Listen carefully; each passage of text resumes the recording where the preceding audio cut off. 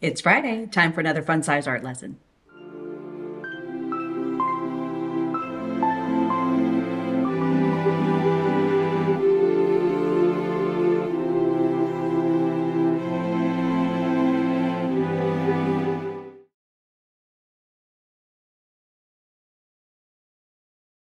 I've gotten lots of questions about brushes and how to care for them, but before we get into brush care and how to resuscitate dead brushes, we're going to talk about all the different types and how to use them. I'm going to split screen this so you can see the brush on its own as well as how I'm using it on an actual painting. Today, I'm going to paint my friend's dog, Banjo. I'm using watercolor on the left and gouache on the right, but most of these brush styles are going to be applicable for standard paint types like oil, acrylic, watercolor, and gouache.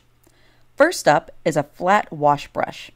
This type of brush comes in a variety of sizes and is used to get nice solid coverage over larger spaces than what you may use a pointed round brush for.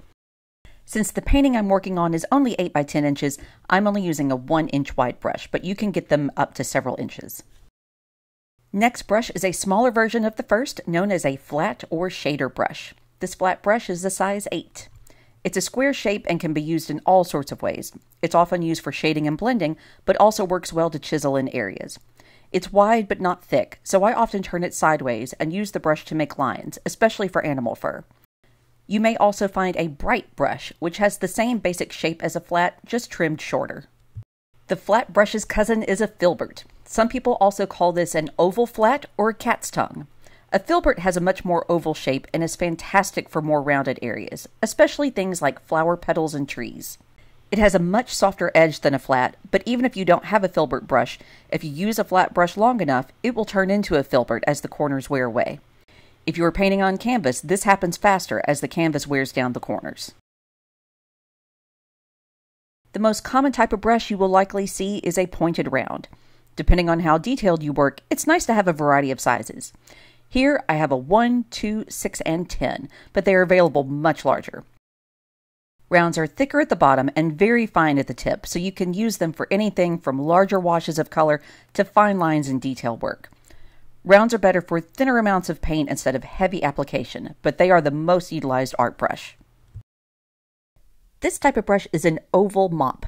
I use this brush for watercolor and gouache, but not really for oils, as most oil brushes are a stiffer bristle type of brush. Mop brushes are much softer than the flat brush that I used earlier, and are good for soft washes or blending. I've decided I want to change the background color of this painting, so I'm using the mop brush for a wide, soft coverage. This next brush is called a dagger or a striping brush. Though this brush isn't always necessary, it is really helpful for painting long grasses, hair, and animal fur. This basic style of brush is also used for painting very precise stripes on things like guitars and motorcycles. The longer the brush itself is, the more paint it can hold, so you can get a long, uninterrupted stripe without having to reload your brush. The last brush I'm using today is a fine liner brush. You definitely wouldn't want to do an entire painting with a brush so small, but they are my favorite for fine animal fur, whiskers, individual human hairs, eyelashes, insect antennae, and other teeny tiny details. While I'm wrapping this painting up, I'll show you a couple more brushes that I have but didn't use today on Banjo. This brush isn't super common, but I do love it. It's a 1/2-inch wildlife brush. Not many brush makers even make this brush. This one is actually a Bob Ross brush, made by Dixon, the same company that makes Ticonderoga pencils. It makes a lovely series of animal fur without having to paint individual hairs. I wouldn't use it for an entire painting, but it's good for the initial layers of fur to start building upon. Another brush I didn't use today, since it is more commonly used for oil, is a fan brush. It's a little more difficult to use them for water-based mediums like acrylic, watercolor, and gouache, since the paint will often dry too quickly to even blend with this brush. But I frequently use them with oils to paint things like clouds, water, portraits, and landscapes. They're also particularly handy for blocking in foliage on trees. If at all possible, buy your brushes in person, especially if it is the first time buying a particular brand or style. All-round brushes online look pretty much the same, and it's hard sometimes to envision the size differences.